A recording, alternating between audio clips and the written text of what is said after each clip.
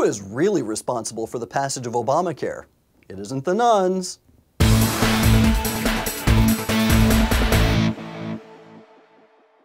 Recently, Cardinal George chastised Sister Carol Keehan in the Catholic Health Association for breaking with the USCCB and endorsing the abortion-friendly Obamacare law. Current arguments over the passage of Obamacare are still about finger-pointing and assigning blame. Some people are pointing fingers at the betrayal of Bart Stupak.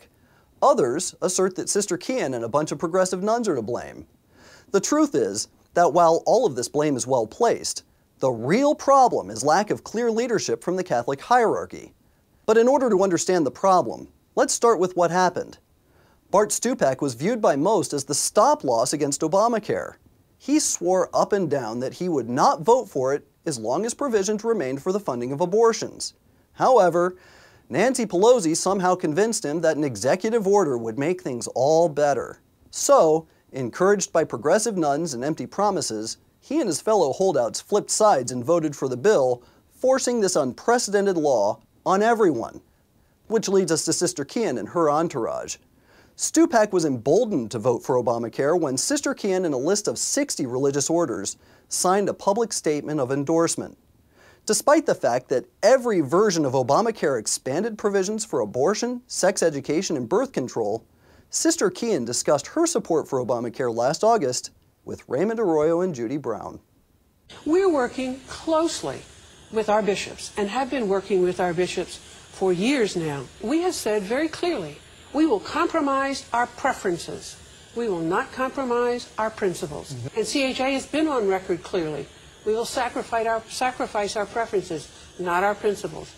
I promise you, there will be no way that we will allow ourselves to compromise our principles. After Sister Keehan compromised her principles without sacrificing her preferences, she received one of 21 ceremonial pens used for signing the bill into law. To paraphrase St. Thomas More, Sister Keehan, "It profits a man nothing to give his soul for the whole world. But for a pen?" And just so you understand how influential these nuns were in that final push to pass Obamacare, their ringing endorsement gave the fence-sitters in Washington all the support they needed in order to vote for the bill. But there was a huge momentum shift when Network came on board, and really, I think, gave everybody a lot of confidence. And then over the last couple of days, we pulled in probably the last 6 or 8 pro-life members of Congress.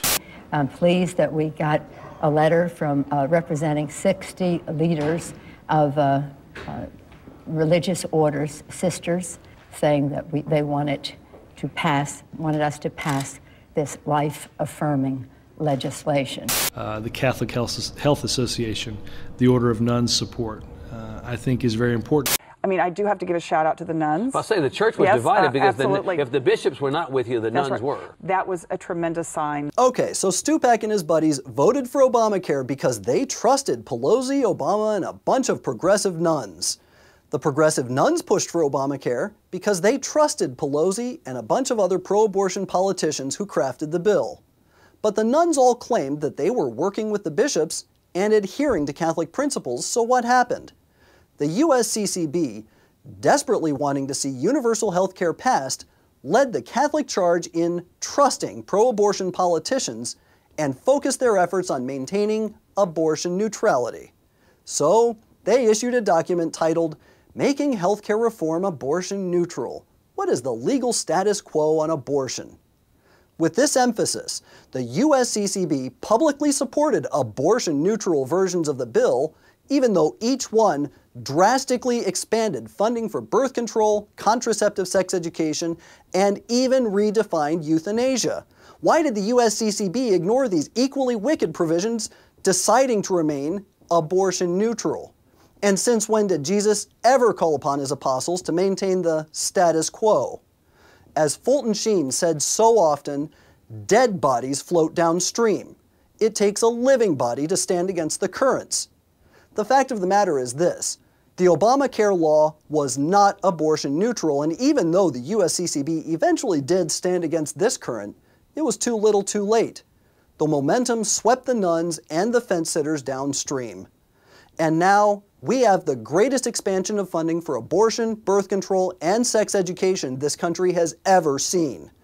The Catholic leadership can assign all the blame that they want, but we have Obamacare in large part due to the USCCB's willingness to make a deal with the pro-abortion princes of this world and their failure from the beginning to stand up to the fullness of the truth of the Catholic faith. For American Life League, I'm Michael Hitchborn.